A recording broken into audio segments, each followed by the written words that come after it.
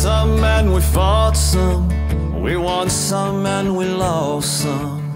We were awful, we were awesome, weren't we, Coach? How many of you have a coach? Kenny Chesney has a song called Coach. It's mainly about an athletic coach that he remembers and how meaningful he was in his life. The song's probably been sung at many funerals and retirement parties and tribute events. Those kind of coaches, when we're growing up, do indeed make a difference in our life. They give us the foundation to be better human beings, to understand the value of teamwork, and to understand that when you fail, you got to get up and try again. But I'm talking today about the coaches you need as an adult. Whether that's a yoga coach, a life coach, a fitness coach, a therapist, a counselor, a priest, a pastor. Someone that can give you the brutal advice and counsel you need to be successful. Someone that will push you to stay strong and fit, to get through that moment of depression and discouragement.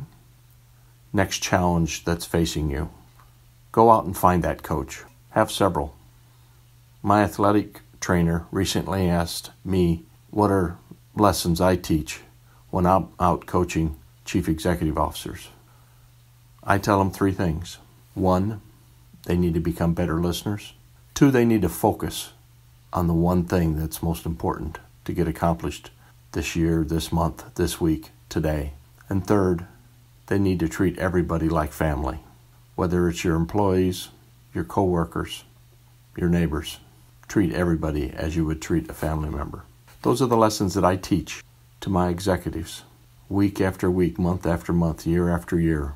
They're the same lessons that we all need to keep learning and improving upon. So I ask you, what is it that you need to work on? Is it your health?